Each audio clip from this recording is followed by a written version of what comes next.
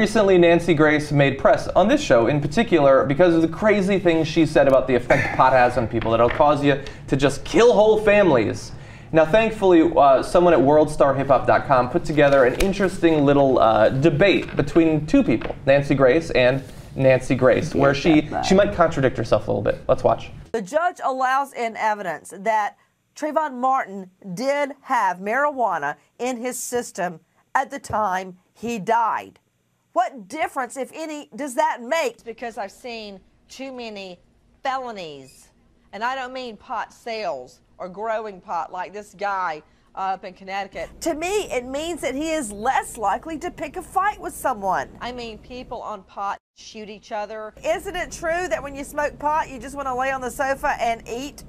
People on pot kill families, wipe out a whole family. The common connotation pot goes with lethargy, with the munchies, with wanting to eat, with being laid back, not with chasing somebody down, jumping out from behind bushes, beating them in the head till they're pulpy, and basically starting mortal combat. That's not what you typically equate with smoking a doobie. I've got to be drinking booze, or I've got to be smoking, or I've got to be high on pot. I have to say, I think that Nancy Grace made much better points than Nancy Grace in that video. I like the blue Nancy Grace better than the red Nancy Grace. Yeah, red Nancy Grace is a mean Nancy Grace. Well, I think we got to go to the science. You know, and the science says that too much eyeliner makes you contradict yourself. Publicly. Nice. Now, it's obvious that from that clip, you can see how that will affect you. It seeps into your brain where you're supposed to pick up contradictions and hypocrisies. And it totally just covers over that, so you don't even know what you're saying after. Now, that's what's wrong with Nancy Grace. I don't watch Nancy Grace. Is that the way she usually speaks? She seems drunk, no? Yeah, right? Well, there's a chance. There's a chance. So I like that video. First of all, I want to give just a tiny bit of credit to Nancy Grace because which one, the blue or the red? The blue, the good Nancy? The one who hasn't fallen to the dark side yet. Okay. Nancy Grace apparently at the time during the Zimmerman Trayvon Martin trial is apparently to some extent defending Trayvon Martin, I guess, at least in her interpretation of the effect of pot on the body then. I don't know what changed between then and now. I don't know why she's become so, I guess, hyperbolic when it comes to it. But the point is, whether she was right in the past or was right now is what matters. The hypocrisy is not the fundamental problem. The problem is that we know what effect pot has on the body. We know when we compare pot to the effect alcohol has and other substances like that. It's ridiculous that people should be going to jail because of it. Now, you brought up before the show that Chris Matthews had a ridiculous panel of supposed experts.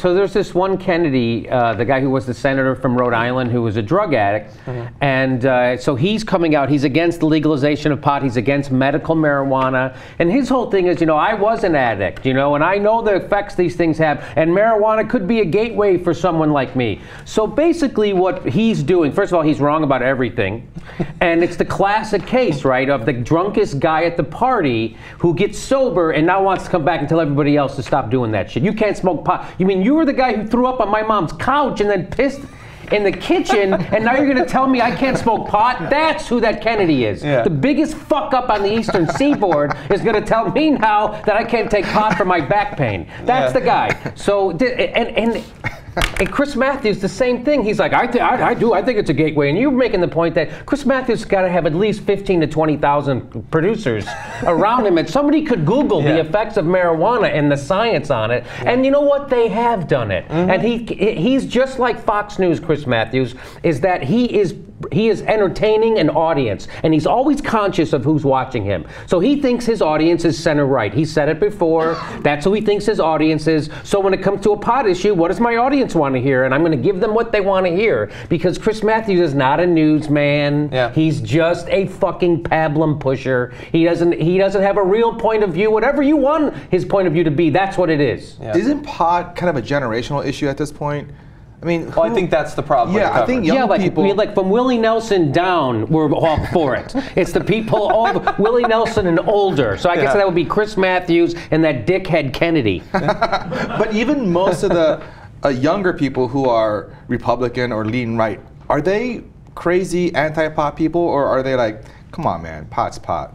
Yeah. No, there's a lot of still internalized. People have internalized the culture. I have a niece when I had that conversation with about, she smoked pot and she has kids now, and she's like, well, I'm not going to smoke in front of my kids. But I'm like, but you drink in front of your kids. She's like, yeah, but I'm like, well, drinking is the thing that will fuck up their life. Nobody's going to smoke pot and smash their car. You know what I mean? Nobody. It's not going to happen. Yeah. So, whereas right now, someone is having an accident because of a DWI. how many thousands of people are killed every year from drunk driving? About between 30 and 50,000 every year. In car accidents, and half of those can be attributed to alcohol. Yep. Right. But you guys made great points that I'd like to combine. When you were when you were talking about the generational problem and about Chris Matthews not, at least in this case, not being a newsman. I like Chris Matthews sometimes, but not in general. You need to have a position, and your position should be that the truth matters, I think. Yes. And it's not debatable that the reason that they're not willing to come out and tell the truth to their audience now is because they're afraid that their audience, and cable news audiences tend to be old as hell, will not watch that stuff. Well, look, if I was in Chris Matthews' position, I would tell the truth, and perhaps my audience would become much smaller, and perhaps the company would lose a lot of money, perhaps the company would shut down.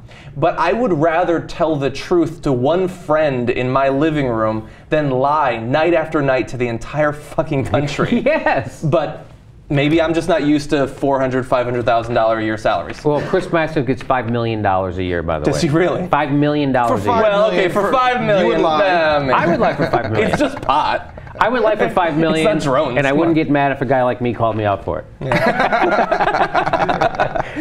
You'd console yourself with your $5 million. I definitely would. Yeah. Whew, boy, my integrity.